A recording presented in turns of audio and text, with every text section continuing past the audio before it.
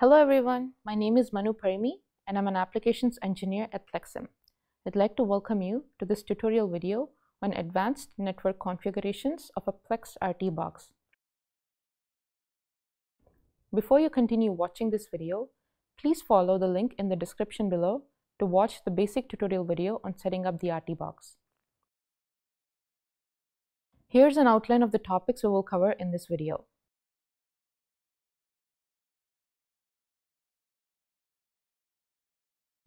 As we discussed in the basic setup tutorial video, the RT Box supports 3 networking scenarios. If you are having trouble connecting to the RT Box using a self-assigned IP address or a dynamic IP address, you can configure the RT Box using a static IP address. First, make sure the RT Box is powered off. Remove the SD card from the slot on the rear panel of your RT Box and put it into a SD card reader connected to your host computer. The firmware for your RT Box is in the folder labeled Firmware of the RT Box Target Support Package files. Copy the files located in this folder and place them on the root directory of the SD card. In this case, we have already copied these files onto the SD card. Next, create a new folder called Config in the root directory of the SD card. Within this folder, create another folder called etc. Within the etc folder, create a third folder called Network. Create a new text file called Interfaces.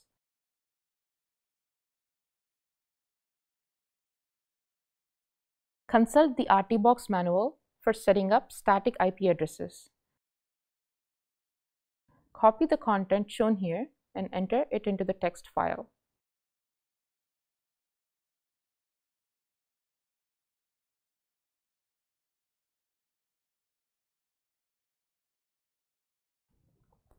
Decide on a suitable private IP subnet that is different from your local network. I arbitrarily chose 192.168.0.3 for the RT Box, but you can choose any other private IP subnet, for example, the ones shown on the screen.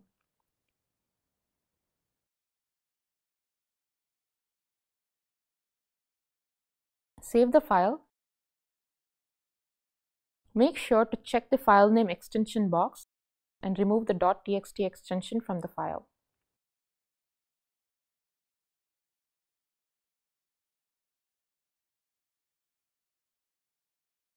Eject the SD card from your PC and place it back into the RT Box.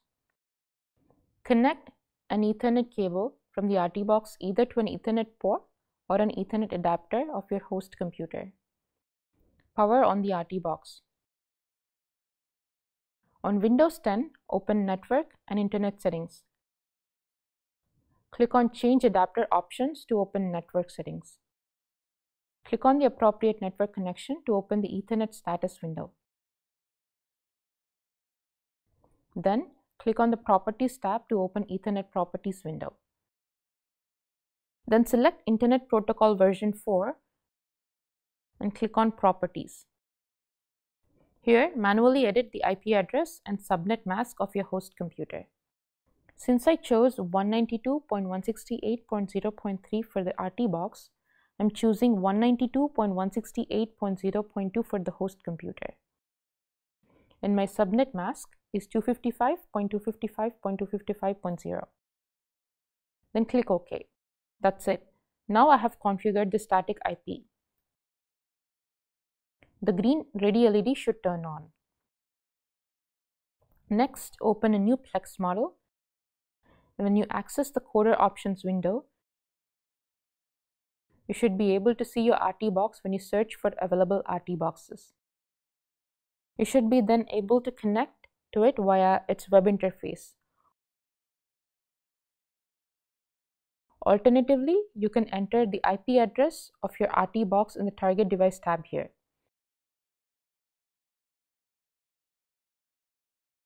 You can also connect to the RT Box web interface by entering http://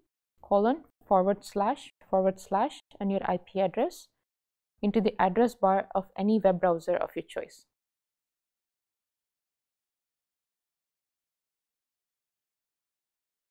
Next, let's look at setting a custom hostname for the Artie Box. Since the IP address of the Artie Box is typically not known, it is more convenient to access the box by its hostname. As shown in the basic tutorial video, by default, the hostname is set to the MAC address with the prefix Artie Box. A custom hostname can be set for convenience. Power off the Artie Box, remove the SD card and connect it to the host computer.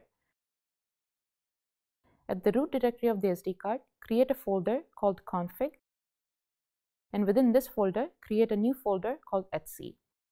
If you have configured the box using a static IP address, as we have shown earlier, you will likely have created these folders already. Next, create a new text file called hostname and enter any custom hostname of your choice. In this case, I would like to call my box menu Artie Box. Save the file and make sure to remove the .txt extension from the file. Eject the SD card from your PC, place it into the Artie Box and power on the box. Now, when I go to the Coder Options window, you can see the new custom hostname of the box in the list of available boxes. You can see the same custom hostname on the Info tab of the web interface when you connect to it.